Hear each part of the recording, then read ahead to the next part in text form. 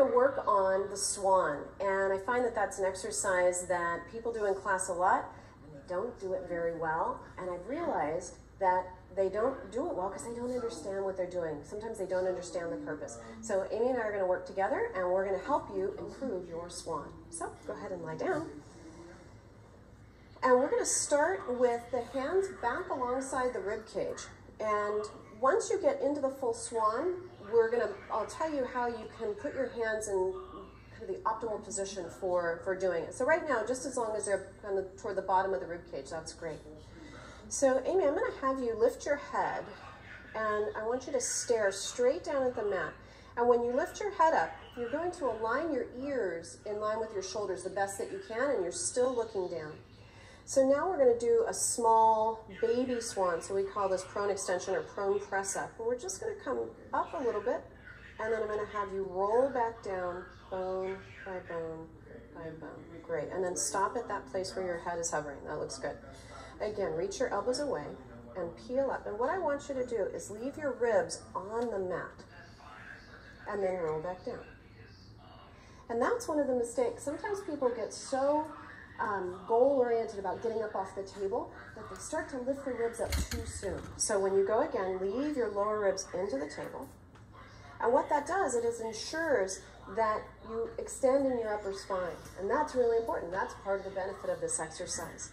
Now, you're going to keep going, pressing into the mat and peeling up, and look off into the distance and lift up through your pelvis until you're balancing on your knees. Lift a little higher. Great.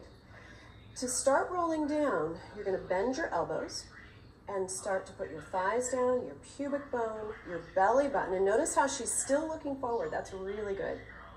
Back to the position. Let's do it again. So you're going to start with an exhale as you reach your arms away. Leave your lower ribs down for as long as you can. Press up, and then inhale whenever it feels natural to, coming up to the knees, and lift the pelvis. Good. Now, her arms look like they're in a good position, but what I look for in class is that the heel of the hand is more or less under the shoulder. So your arms are vertical. That way your bones of your arms support you, and you don't have to use so many shoulder muscles. As you roll down, start to put your thighs down. Good, and when you roll, start to put down one rib and the next rib and the next rib and the next. Great, thanks for your help on that.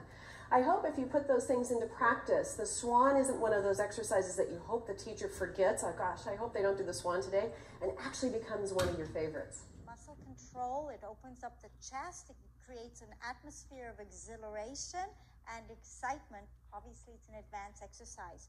So to go through the basic mechanics of it, first of all, Kristi's got her hands right on the side of her head, a little bit wide. Now pull the stomach in and up and press down with the hands to lift your chest up, opening the chest out, pulling the shoulder blades down your back, and make sure that you're tightening the muscles. So from your heels up through the crown of your head, you're in a locked position. Now keeping the shape, just rock forward so the arms will bend, lift the legs up to the ceiling, and then press back up. That's the movement, but she will do it without her arms. So as you fall forward now, you will take your arms to the side. This you can only do fast.